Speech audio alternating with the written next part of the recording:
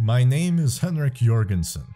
I have lived in the forests at the edge of the Hjalmark in Skyrim nearly my entire adult life. Shortly after I moved here, I found an abandoned wolf pup whom I named Miko.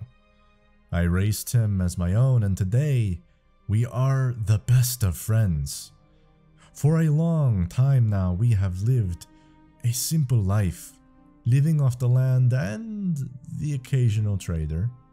But recently there has been a shift in these woods. A darkness sweeps over the wildlife here, and I fear our safety and our way of life may be in danger.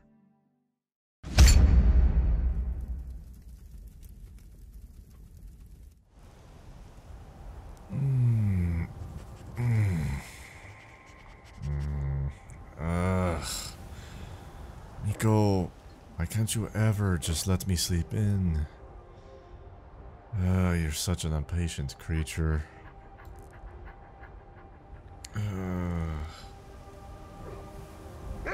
Yes, I know. I am up, Miko.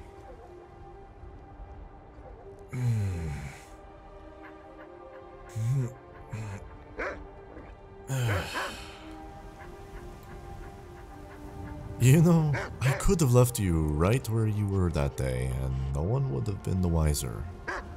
I am joking, of course. I'm just busting your chops.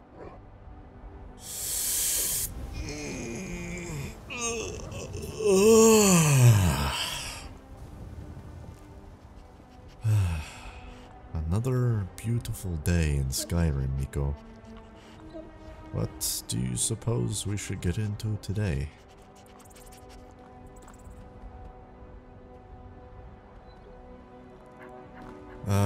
You're probably hungry, aren't you? It doesn't look like we really have anything you can eat, huh?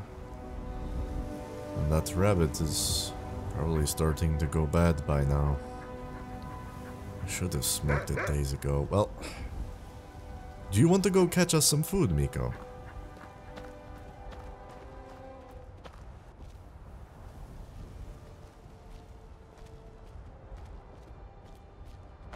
Huh. Do you see that, Miko? It's another mud crab.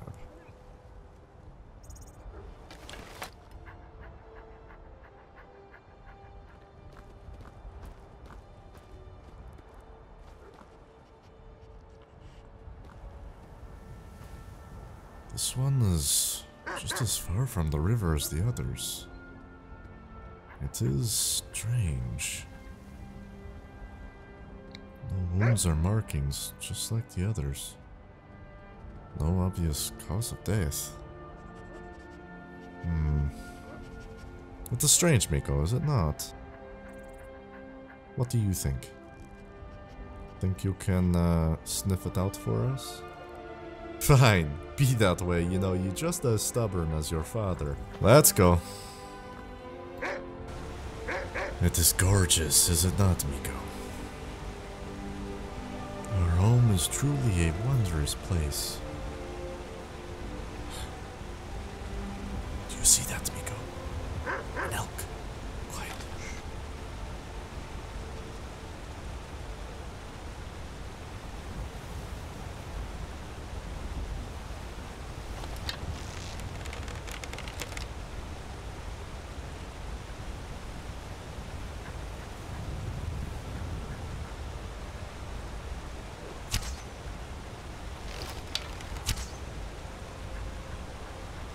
Quick, Miko!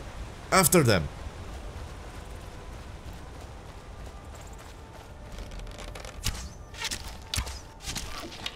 Yes! Got him right in the heart. Good shooting, wouldn't you say, Miko? Hey, you think you're gonna be able to eat this all by yourself? I think your eyes are bigger than your stomach, Miko.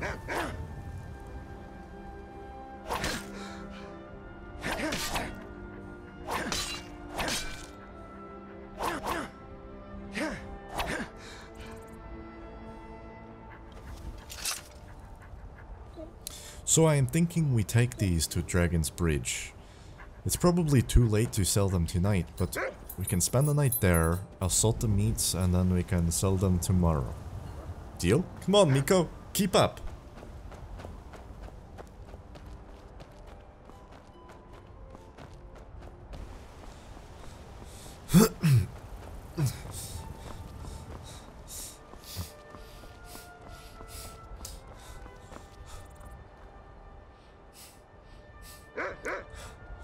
It's this way, I know what I'm doing here, Miko.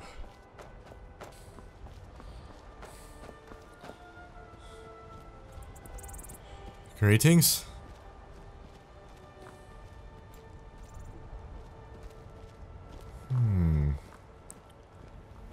Strange. Miko, there's no one here. It's almost never this dead in Dragon's Bridge, even at nighttime.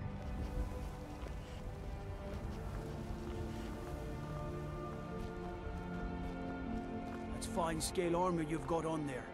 Shiny. Thanks. What an odd man.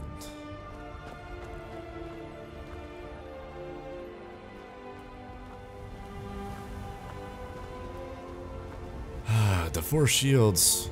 Here we are, Miko.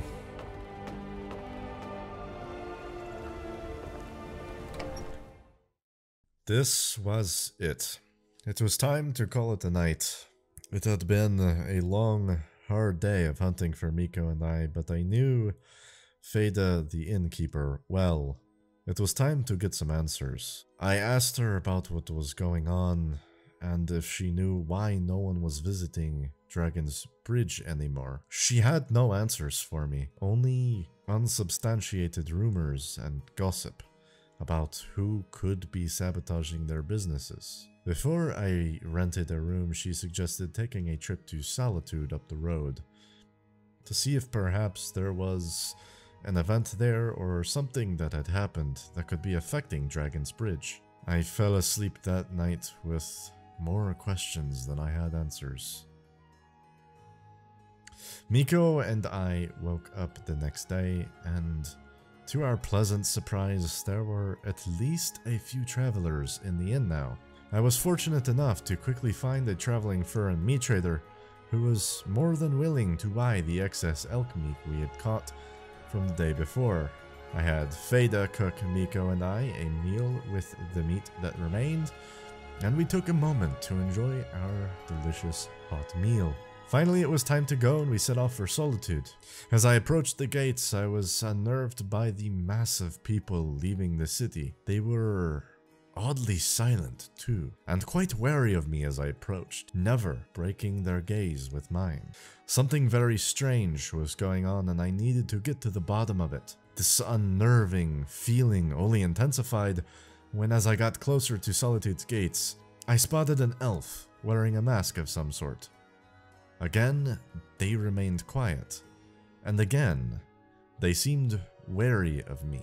I greeted the guard as I entered Solitude and decided it would be best to get to the bottom of this as quickly as possible, as I was now getting an uncomfortable feeling, even being in Solitude. I asked around the townsfolk and even ran into another masked elf, but no one seemed to be able to give any concrete answers, if they even allowed me to speak to them. Most of them were avoiding socializing at all and went out of their way to keep their distance from others. It is one of the strangest humanoid behaviors I have ever witnessed. I even sought counsel with the Jarl of Solitude, but the guard there barred the entrance from me, insisting they weren't taking any visitors. I was quite frustrated at this point, and I may or may not have referred to his mother as being closely related to a certain Daedric goddess, but thankfully he remained professional about it all. Finally, someone mentioned a woman in Whiterun who apparently has taken an interest in what they referred to as a plague. It was quickly becoming apparent that I had bitten off more than I could chew, but I was going to see this through. For Miko, our home and our way of life, I had to see this through. I hitched a ride with a man who had a traveling carriage service to Whiterun, and we thankfully made it there by nightfall. The city of Whiterun is truly a sight to behold, a remarkable piece of true Nord architecture. I quickly made my way towards the front gates of Whiterun when I was stopped by a guard. He informed me that there had been dragon sightings as of late, and most recently, a dragon had attacked and destroyed the nearby village of Helgen. As a result, they were not allowing anyone entry into the city, and all travel in and out had been shut down. I pleaded my case with the guard, informing him I had made the journey all the way from Solitude and insisting that I was only there to help, and he reluctantly agreed to allow me entry. I thanked him profusely and made my way into the city. Whiterun is truly even more beautiful and elaborately built when you look at it from inside its walls. I had only heard of Dragon's Reach's magnificence in tales and stories, but to see it in person was truly awe-inspiring. An intricate marvel of Nord architecture and brilliance. I quietly made my way inside the building, and almost immediately, a beautiful woman stood out to me amongst the rest. As I approached timidly, she seemed to recognize me immediately, as if she had known me my whole life. At last we met. I knew it was right for me to wait here at Dragon's Reach. I'm Livia, a prefect from the Imperial Legion. I've been trying to find you, for Skyrim faces a most evil threat that demands every hero's sword. Yours is the sharpest among all of them. For that, we need your aid. To stop a plague that's slaughtering the people and raising them as undead. Undead? Certainly you cannot be serious. We haven't even met before. Why do you trust me so much to join your cause? You've shown great promise, from what my father's spies have observed. You're a powerful fighter. At least I'm told you are, or will be. Now that we face a threat unseen for centuries, Skyrim needs her hero. Spies? So you are spying on me? That's no reason to trust a stranger, even if they might become a powerful ally. I can defend myself well enough in case you turn rogue, though I believe you won't. I wouldn't be so sure. The question is yours to answer. If you can't trust a girl you've just met, then you ought to trust in my cause. Your the plague cause threatens everyone. Sooner or later, we all have to put down our differences to face it. We're just doing it before the rest of the world. There are just greater things at stake. Fine. Tell me about your encounter with this plague. At first, it was just random undead attacks in the wilderness. I ran into a small squad of them and found a soul gem on one of those corpses. The soul gem reeks of an unknown power that no one could destroy. When the plague began to spread, I realized the evil behind them were related. I returned to my commander, a legate who goes by the alias The Mistress, to seek her advice, only to run into a meeting between her and an agent. In the meeting, a place named Aranaceris was mentioned. She said there's something in there that can turn the tides to the Empire's favor. The agent was then to seek out Aranaceris and stop the plague before it spread to the rest of Skyrim. So if we find him, or her... Him or her? You don't even know if the agent is a man or a woman? I confess, the secret meeting's attendees didn't include me. Talos. Couldn't hear the important details or saw the agent's face either. Just know that here she is from Cyrodiil and handpicked by the mistress herself. But I assure you, if the mistress chooses someone, then the agent must be a crucial part in her plan, and be much better informed than we are. So what you're saying is this soul gem holds the key to stopping the plague. Heroes think likewise. That's why I've kept it till now. The best course of action is to inquire the wise mages around Skyrim. Learn the magic behind this soul gem, then break it, and save Skyrim. Okay, and you want me to fight alongside you to stop the plague? Will you come with me? You, me, that agent. After we found him or her, the three of us unveil the soul gem secret, stop the plague, save Skyrim. You know, this sounds all good and well, but you know me and I don't know you. I'll decide when I know who I am working with. Fine. You'll know eventually. I guess there's no need for this secrecy. I'm the daughter of Amulius Selvian, Cyrodiil's High Chancellor and its 8th champion. I would have been in the Legion right now, but General Tullius gave me a break from my duties back before the Helgen incident. That means I'm going to try to stop the plague without an army behind my back. This, well, is where you come in. Saving Skyrim seems like a good enough cause for me. Let's fight I'm together glad to then. hear that.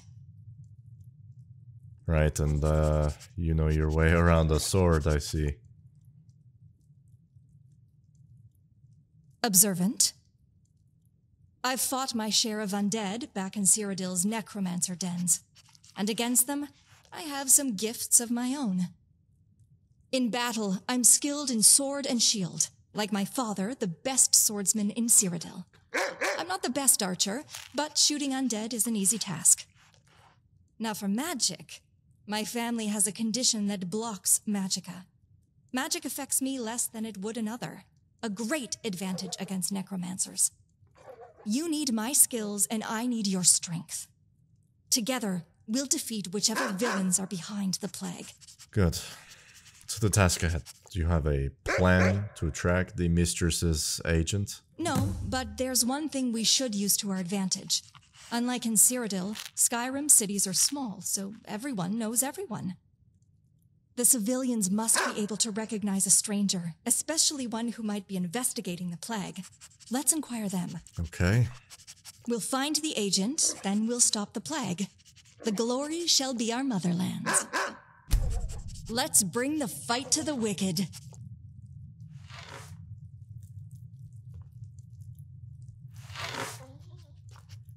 After agreeing to Livia's terms and discussing the future of Skyrim, we made our way out of Dragon's Reach and down the stairs, towards the main hub of Whiterun. As we made our way down, I was captivated by the beauty of the city. The large willow standing tall in the center, and the elaborate aqueducts weaving in between structures and landscape alike. We stood there, the three of us, Livia, Miko, and I, and just stared. We knew we had a lot of work ahead of us, but in this moment, the worries of the world seemed to just melt away. This is what we were fighting for. These people who built this great nation, who sacrificed so much already in this terrible civil war. It was them we were fighting for. For the first time, it was no longer about Miko and I. No, this was much, much bigger.